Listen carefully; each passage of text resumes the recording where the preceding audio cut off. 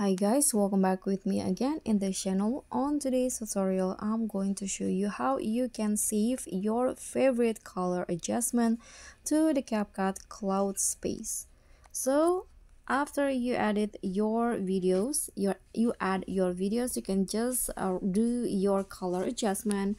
So here I'm going to go to adjust, and for example here I'm going to select add some filters to my video. Let's try this.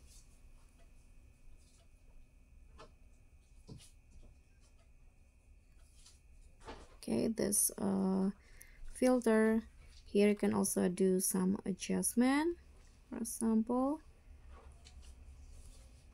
Okay, so after you're done, if you want to save it, what you need to do is click on the presets tab in here, and here you'll see there is an option to save it as preset. So click on this, and if you have more than one space on your CapCut, here you can select the space that you want.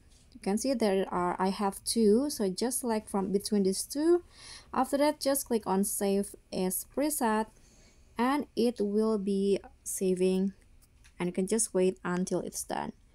So that's all for me. Thank you so much for watching. Don't forget to like, comment, and subscribe. Also click on thanks. Bye.